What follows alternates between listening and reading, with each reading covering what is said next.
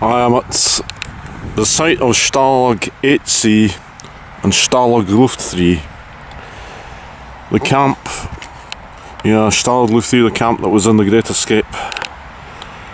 There's a German guard tower, otherwise known as a Goon tower, and there's one in the distance over there. I'm just looking around. There's a barrack block. Yes. Oh, yeah. Yep, this is the Great Escape. It entered legend.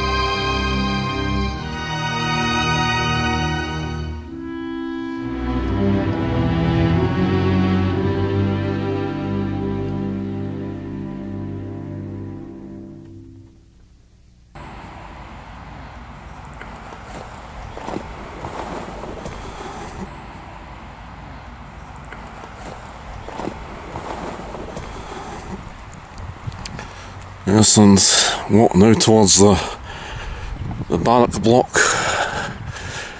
with the sentry box painted in what are actually the German national colours. These were the colours of the flag of the Second Reich, and of course Hitler adopted these colours for use in the swastika flag.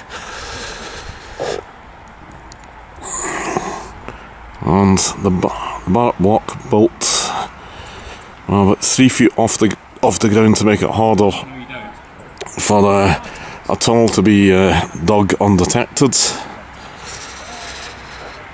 And of course, in the film you do see the POWs. Well, I think it's David McCallum as Ashley Pitt checking out the underside of the barrack block. Yeah. This is certainly a place well worth visiting.